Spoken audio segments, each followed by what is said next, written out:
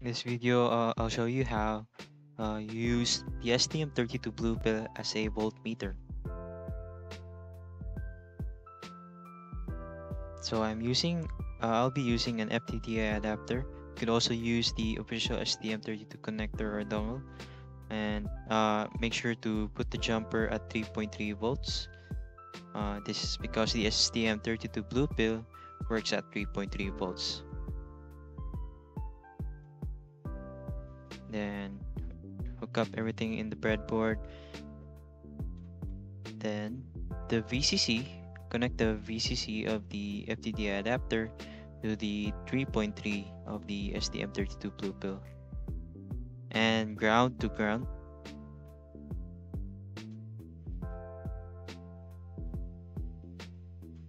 Now you will be using the A19 to connect to the receive pin of the FTDI adapter, and the transmit pin of the FTDI adapter to the A10 of the STM32 Blue Pill. And I'll be using the A0 as our analog input. Then I'll be using a 10K potentiometer along with the 100K resistor. So we'll be building a voltage divider wherein the V out will be connected to the A0. Before anything else, put the jumper to program mode like shown here, so that you can program using the UART or FTD adapter. Now make sure to click reset before anything else. Then I have my power supply here. Let's test our circuit to 5 volts first.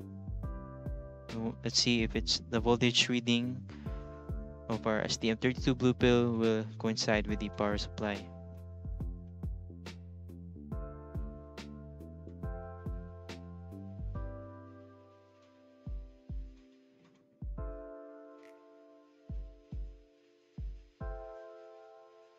And the use of the potentiometer is really to calibrate our readings.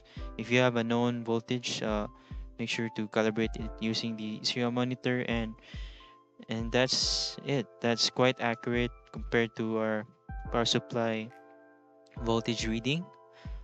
Now let's try to crank up a bit to 12 volts. Let's see, the reading is still coincide.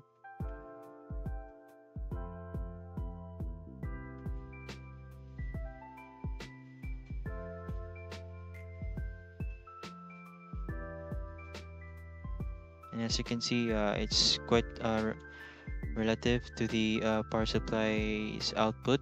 So that's how you make STM32